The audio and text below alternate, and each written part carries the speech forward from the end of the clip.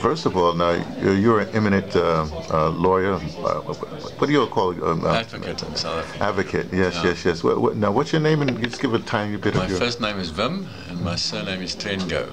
And that's from what kind of lineage? Well, Trengove is an English name, but my first language is Afrikaans. Oh, okay.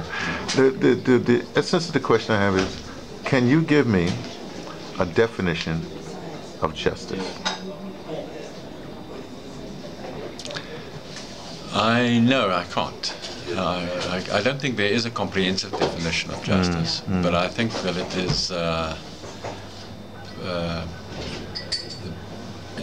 the closest synonym would be fairness. But I realize that the two can't be equated. Now, I've asked this question to a lot of people in the justice system, and there is a very elderly man, not in the justice system. In fact, he was only a security guard in Washington, D.C. He's in his 80s now, and he's written a book, but he's given the definition of justice.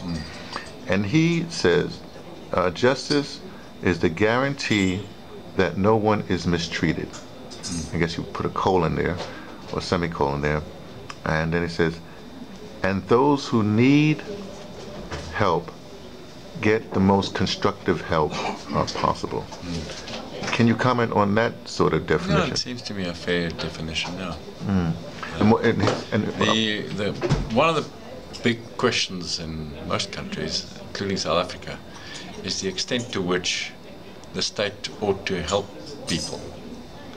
Everybody agrees that there ought to be some help, but there's a debate. You know, the Obamacare debate in the US is a debate about the extent of the state's duties to positively assist people who can't help themselves. We have exactly the same debates and more in South Africa.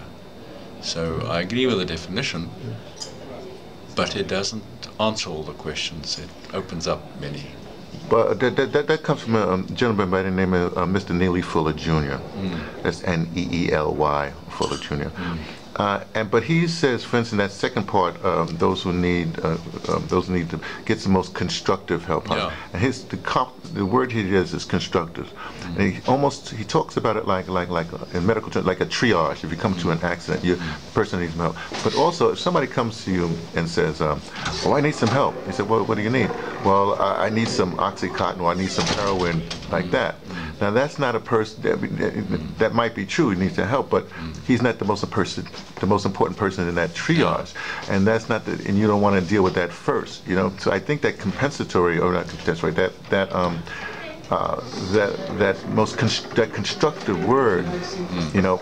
So the question is, for instance, in Obamacare, is that help that they got? Is that the most, you know, constructive help? Given that Big Pharma is more of the winner than the accident victim. No, I'm not suggesting that there's an easy answer to it.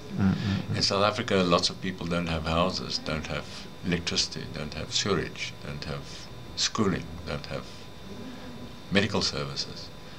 And the question of priorities is an important one. Okay, I want to end it here, but then I had just this weird thing. I've been interviewing this old man in Timbaza in his 80s. He's a closer man. And they talk.